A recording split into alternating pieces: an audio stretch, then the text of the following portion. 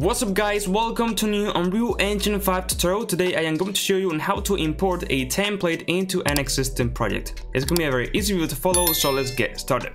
But first, check out the link in the description to learn how to make an FPS shooter in Unreal Engine 5 with all the mechanics you need in only 1 week. And if you use the coupon code GORKAGAMES in all caps, you get 20% off. So check it out through the link in the description.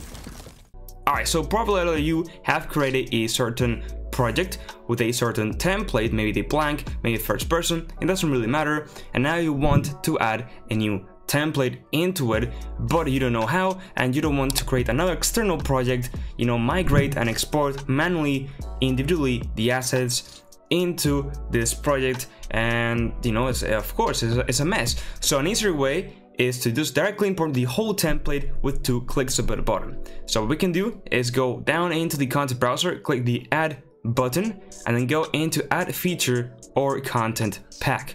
And as you can see, now we can select if we want to import a blueprint template, and we can select the one that we want to import. The same with C++ and the same with the starting content even.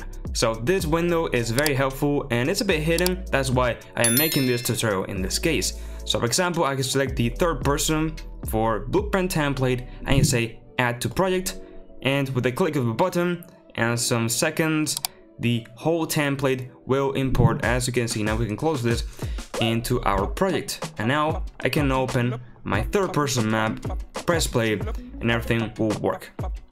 So that's it guys, if you found this tutorial helpful, I would really appreciate it if you could like the video and subscribe to my channel. I have lots of Unreal Engine 5 tutorials, so check them out. Check out my Patreon and YouTube members for a lot of different benefits.